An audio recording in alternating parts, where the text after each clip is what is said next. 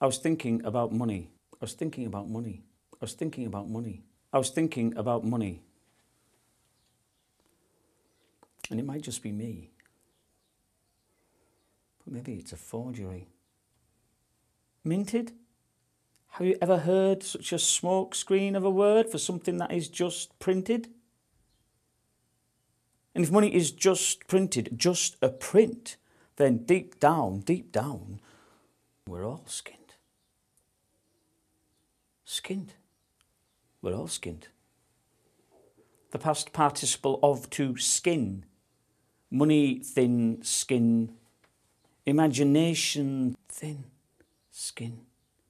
Calculate, thin skin. Limitless degrees of Maybe I shouldn't be expressing such thoughts in a public place. I could end up in the courts with charges to face of treason for even suggesting there's a reason to believe legal tender is a poisonous printed paper pretender. Yes, I've clearly misunderstood the situation, and it's a magical ritual incantation minting, not just copying, just printing. And we are all under its spell in this circulating whirlpool of a wishing well of buy, borrow and sell.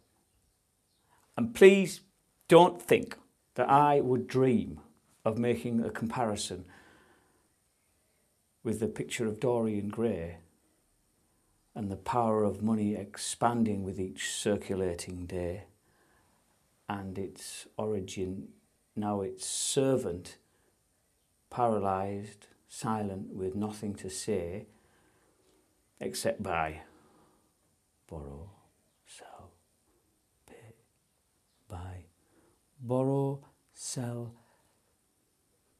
pay. Just pay. Just pay. Just payments, just wars, the imagination soars.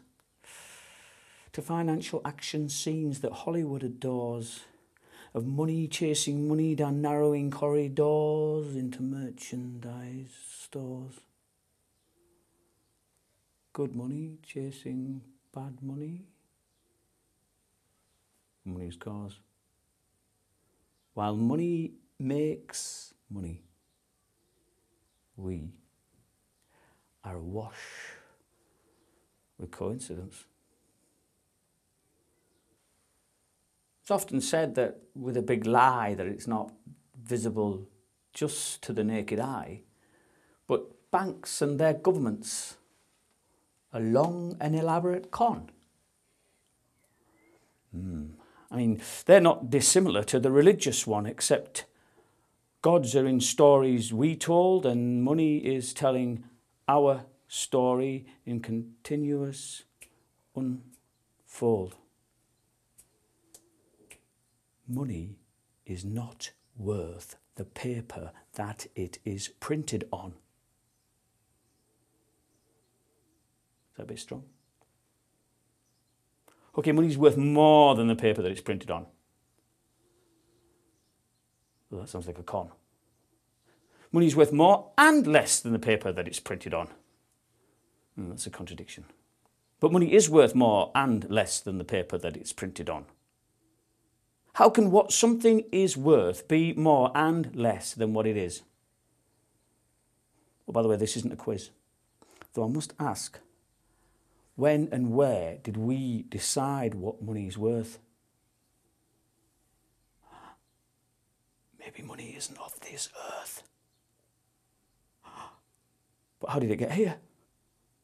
And where did it come from? Hold on. I think I have got some.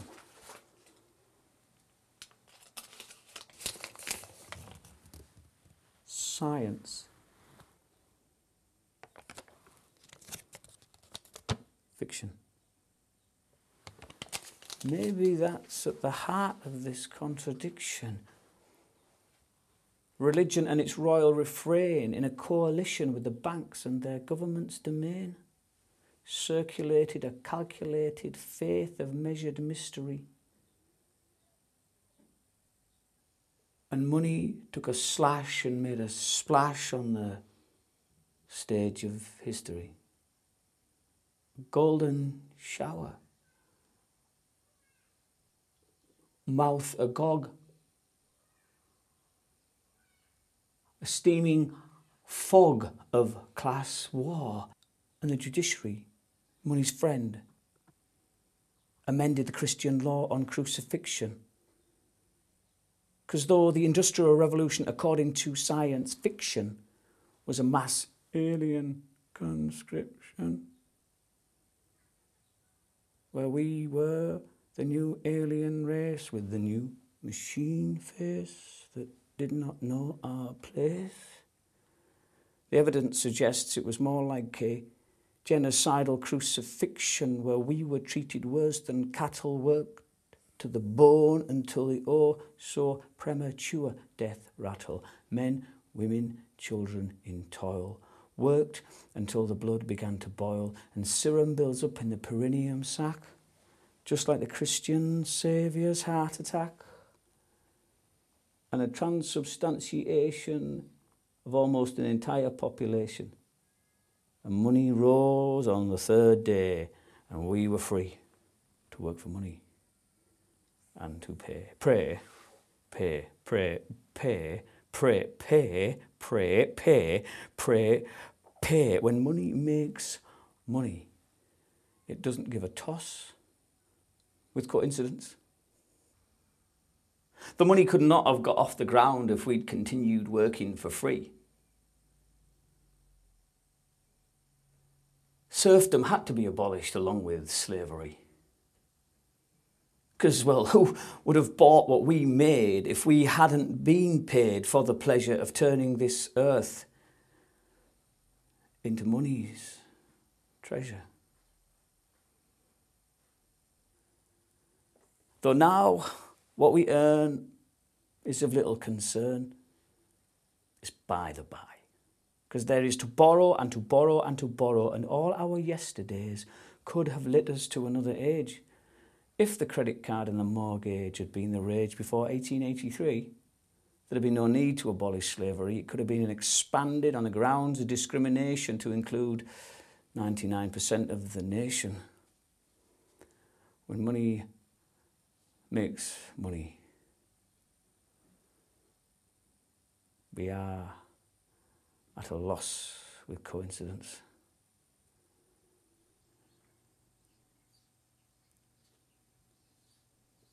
It's the siren on the rocks, you see. Money. It came as a shock to me. Money. It put the mock in democracy. Money. But now I understand what they mean by liquidity. Taking the piss. Money. The theory and the practice. Money. Speculation, speculator. Money. They're genuine minted ballot paper. Money. It's voting hand we, in frustration, try to hold and shake with such adulation, creating scenes of slapstick capitulation and futility and sighs of futility and incredulity. Because it's only by chance that you can shake and hold that which has no visibility, yet has a grip like drying cement when hand in glove with government. Money begs questions with a homeless hand that when closed can feel the speculating interest rate shifting sand that buried the careful lifelong security plan. Now refuses to even try and shake the invisible hand. It has its own speculations hand. When money makes money, we are awash with canned incident.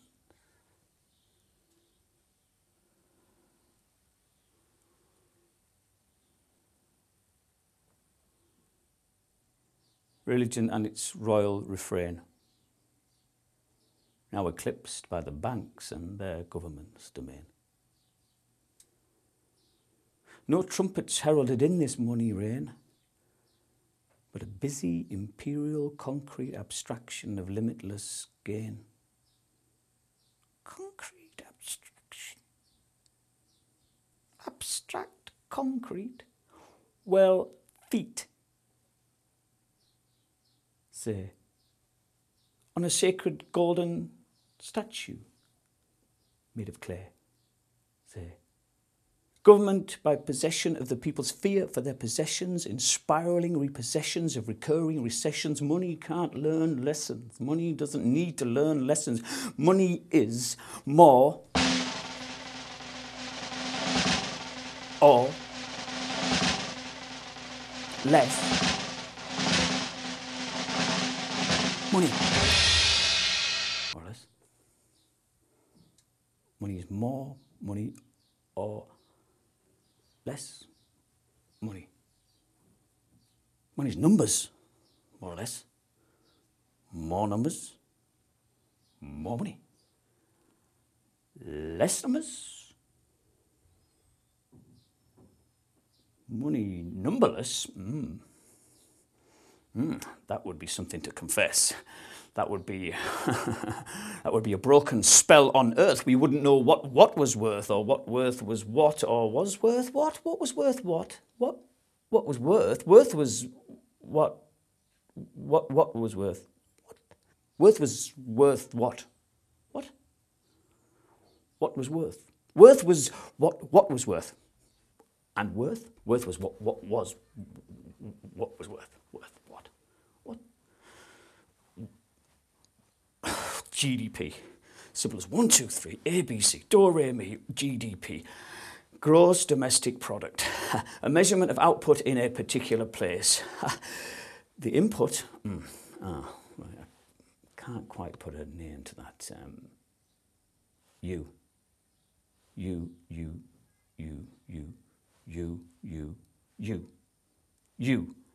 The subversive we.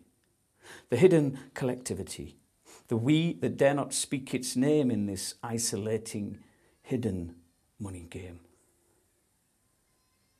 When money makes money, we are the loss with coincidence.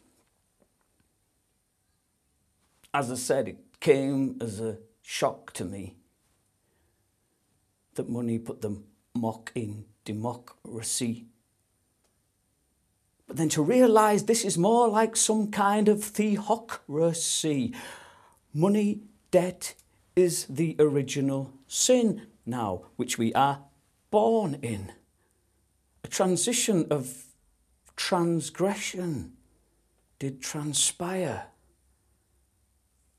The shadow of the skyscraper shaped like a spire.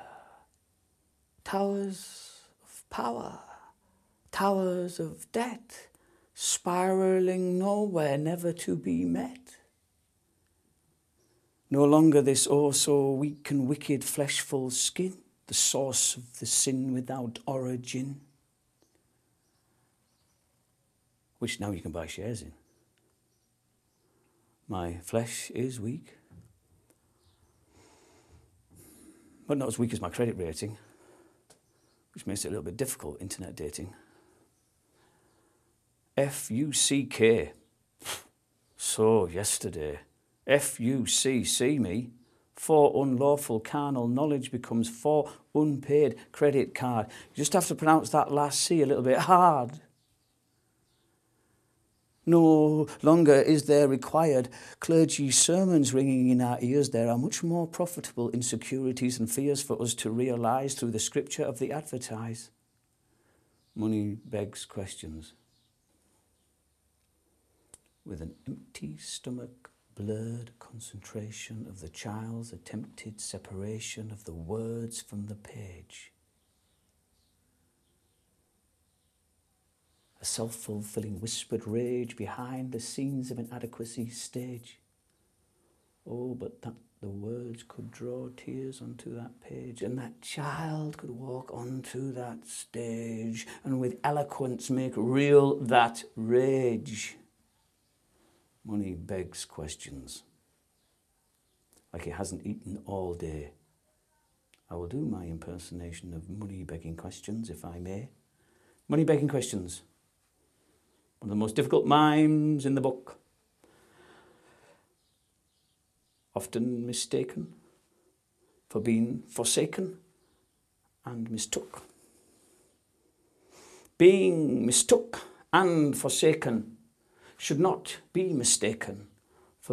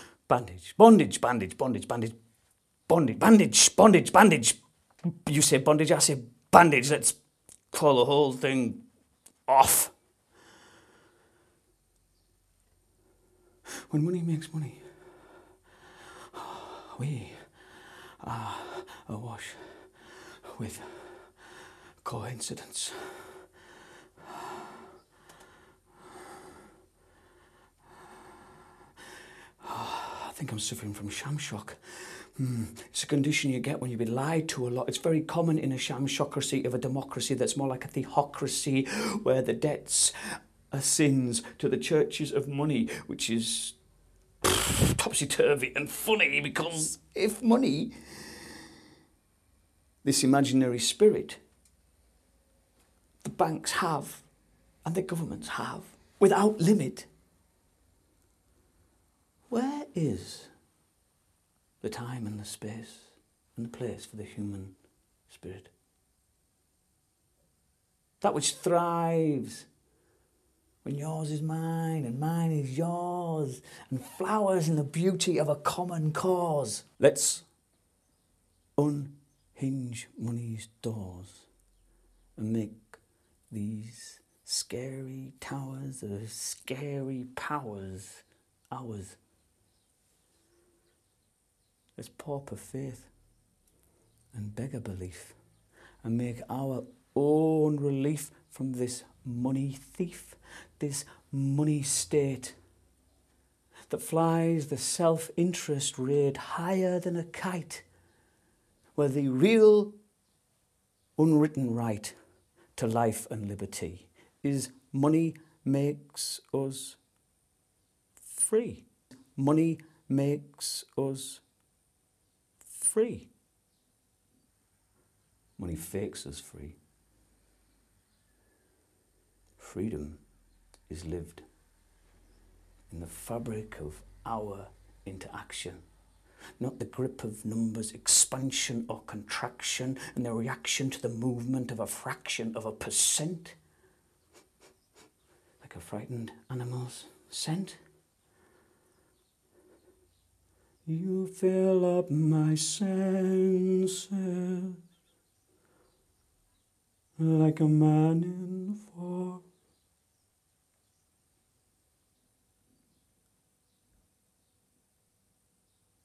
Is it a contradiction for freedom to have a fate? Not in a money state. A money state is a criminal caper, and the smoke screen is the ballot paper. Because this periodic ability to vote is just a variation on the sacrificial goat. Except the trick this time is we are meant to be the gods to appease. Please. Democracy to money is similar to a disease. The further freedom is pulled away from the ability to pay, there lurking in the shadows is freedom's doomsday. If democracy's symptoms ever come anywhere close to red, a world about to dawn, black, democracy will find itself like an unwanted puppy in a river in a sack.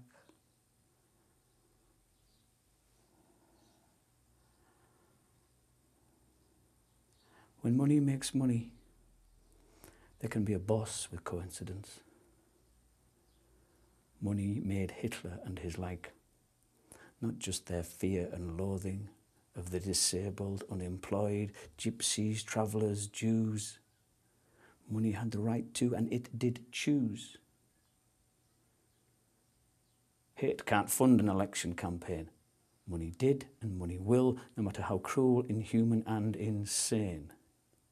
And do you think money's changed? Well, it looks and it tastes pretty much the same to me. And it doesn't give a fuck, you see, about the practice of democracy. When money makes money, there can be such a cosh with coincidence. Poetry treats money like a bad smell. Nothing rhymes here, there's nothing to tell. Money treats poetry in a nutshell. Just ripples on a wishing well. Experiments are being carried out on this universal equivalent known as cash. Scientists are circulating its particles at high speed and letting them crash. And in the core of the aftermath of this collision, there is an interesting vision. Anti-money is real. Its qualities. It's something you can touch, something you can judge, and something you can feel. Now, the banks and their governments are a little bit concerned about these experiments because under the microscope it turns out that the majority of anti-money is matter and energy and some other stuff, and there is enough to clothe, to feed, to house and to educate every man, woman and child on this earth. Enough as enough, not some comparative abstract equivalent worth. Now, I know anti-money sounds funny, but to us unscientific folk, well, gravity was just a joke until we learn how to fly. When money makes money, we are awash with coincidence.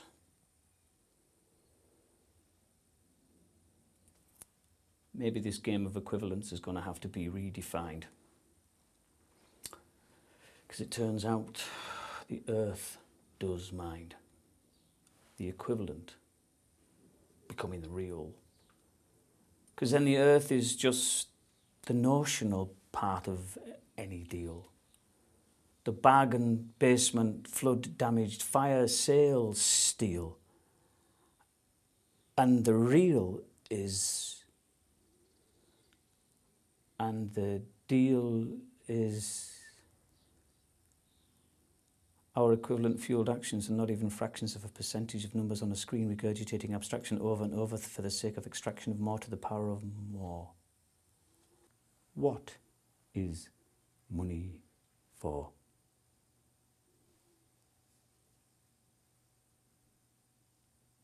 Who is money for? Who is money for?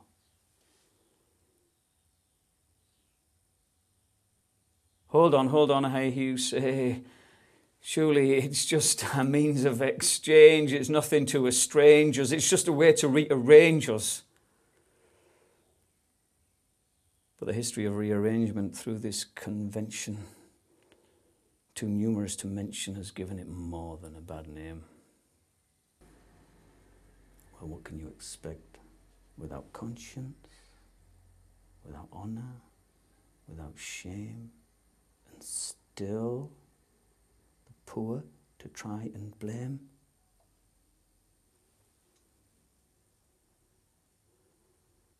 There's a crisis in the brand.